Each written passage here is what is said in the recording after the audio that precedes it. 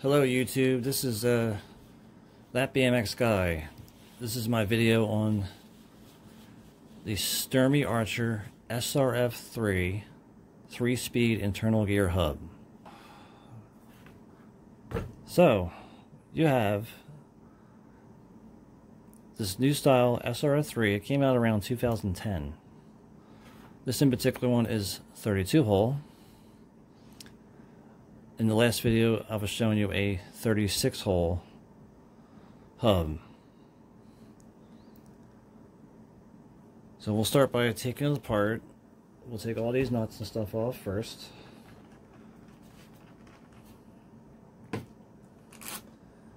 These are the important keyed washers to keep the axle from spinning in your dropout. You should have these on both sides. And it's recommended to put them on the outside and facing this key forward so it kind of grips the dropout. We have the indicator chain nut and the other piece. Now if you have a vise, you can stick in the vise here. This end nut is a 17 millimeter, so use a 17 millimeter wrench that I just have it already loose. Unscrew it onto this axle that's a mile long. These newer SRF3s can work up to a 135 frame. Unscrew the non-dry side cone nut.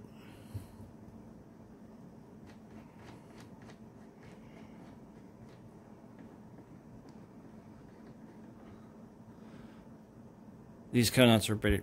They're just basically the same exact thing on the AW and other hubs. They're easy to find. Flip the hub over. If you have it in the vise, just do that. In this case, you may want to hammer the ball ring loose with a hammer and punch. I did that in the other videos. But there actually is a spanner that exists that grips these little keys and you can undo it, even though when it's not in built into a wheel, that wrench is kind of useless and the hammer and punch will be better. Anyway, this is loose already, so I'm just going to unscrew it, and it unscrews counterclockwise. Inside you'll see that it has a ratchet ring that's 20 points of engagement, making it have a little bit more responsiveness in the pedaling versus the older AW.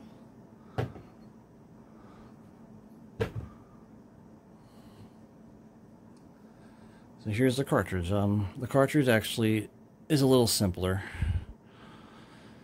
These pawls can't just fall off. There's a circlip hole in them. And it does physically look different than the AW. Place this in the vise like so.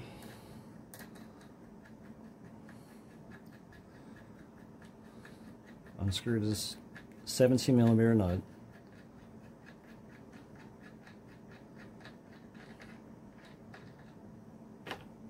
There's a washer on this one. This washer doesn't even need to be here for me.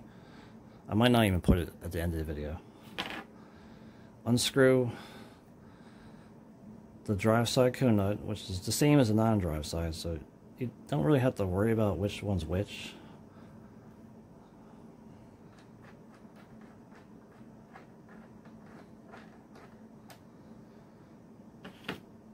Pull out the spring. There should be a rubber, or I guess that's rubber. It's either plastic or rubber. Just keep that with the spring. You won't lose it if you keep them together. Pull off the driver, which will take the bearing race off with it. That's the first real difference that you see, is this driver has pawls on it, and this bearing ring is a cage that's plastic, that's just retained. This has a set of pawls that actually are pushed down with this plate called an actuator plate, but in the middle of it, that's where the clutching gauge is.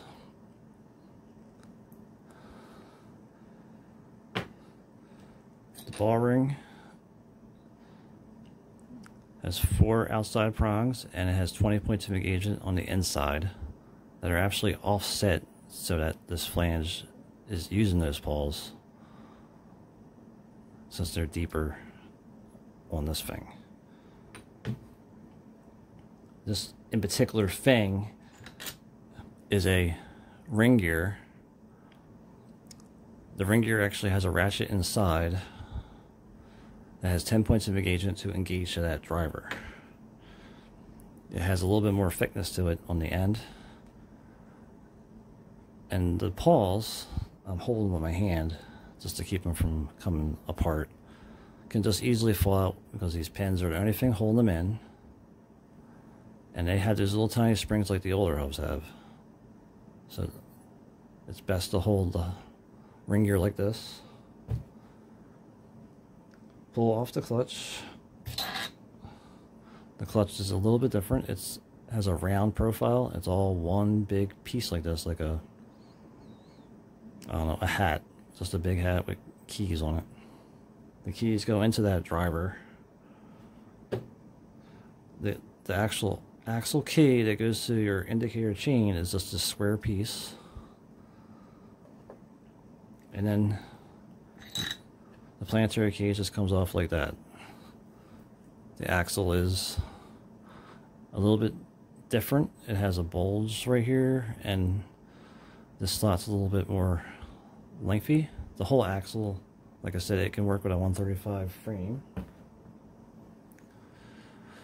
This planetary cage has a circlip ball, so you don't have to worry about that. And each of these planetary gears are held in with a pin.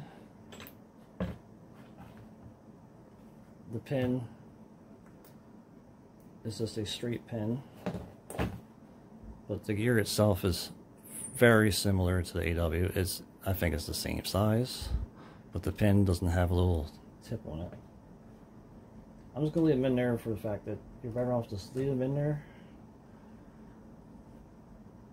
And the way this hub is, it's supposed to be greased, but the grease that's on there is okay, but after about 100 to 500 miles, you may want to take this apart, clean every piece, and then just go to oil. Just go to 10W30 oil. Okay, so right now, we'll put the hub back together.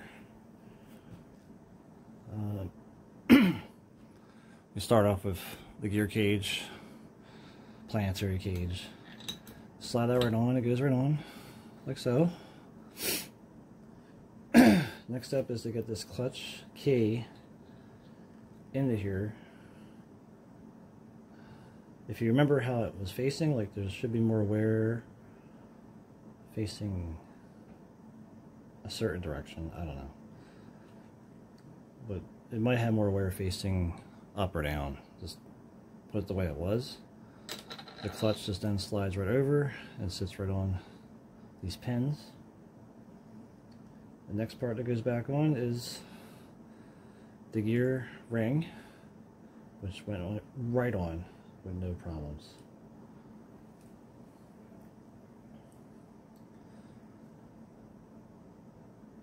Then proceed to put this in place, this ball ring, and all that stuff should be pretty smooth already. You can put the driver on, maybe finagle it. It's actually a very difficult entryway. Once it's in there, it should be fine. It shouldn't have that much play. Then you stick the spring, make sure this plastic thing is facing the right way. It kind of goes over top of the spring, like surrounds it. It will fight you to get on there. Next, this thread on the drive side cone.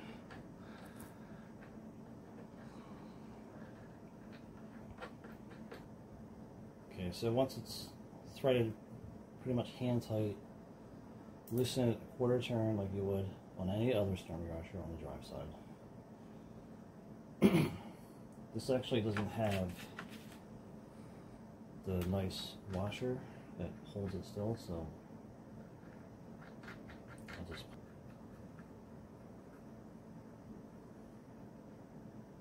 Once that's right where it needs to be, just tighten it down. And that's the unit back together. It should spin pretty freely, even with grease like that. So you have to thread the shell back on. It might bite you a little bit there, but you hear it clicking, that means it's in right. I'm just going to hand tighten it. At this point you can use the spanner, or you can actually just use a hammer and punch and just tap it tighter.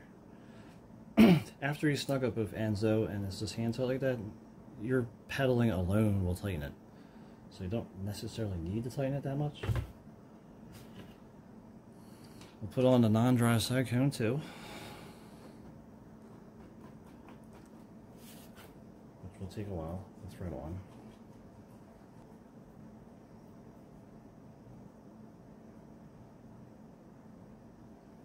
And just tighten it by hand a little bit.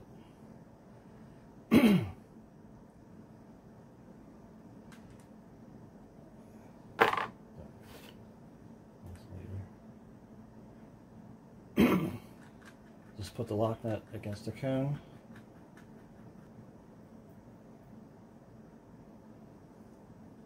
And then with the 16mm and adjustable, just figure out where it needs to be. There should be like a slight bit of play that you can sort of feel, but that's about right. Okay, so that was taken apart and putting together the Sturmey Archer SRF3 3-speed internal gear hub. You can look up my Instagram, which is thatbmxguy. If you want to, you can subscribe. I usually just post some of these how-to videos, but I try just to post my rides and my BMX stuff. Anyway, thanks for watching.